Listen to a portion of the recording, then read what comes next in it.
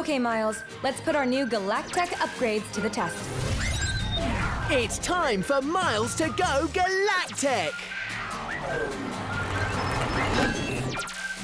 Activating Galactech shield. Severe solar flare has been spotted. Gathering information. Warning, I have detected a malfunction. Dad, is Stella okay? She's safe inside the probe.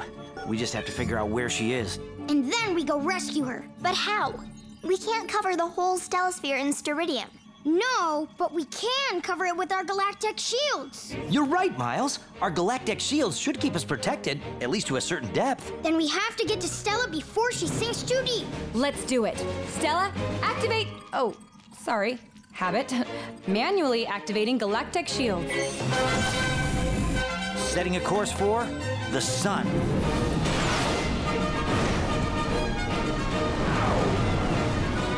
Galactech shields are holding. Ultraviolet protection is at 100%. Stellosphere temperature is stable. This is about where we lost contact with Stella. I don't see the probe anywhere.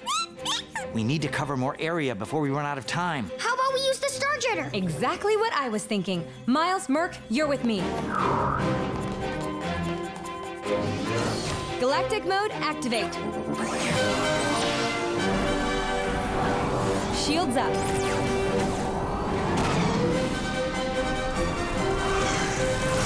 The probe might have descended to the next layer of the sun's atmosphere, the chromosphere. Got it. Lowering into the chromosphere. Miles from Tomorrow Galactech on Disney Junior.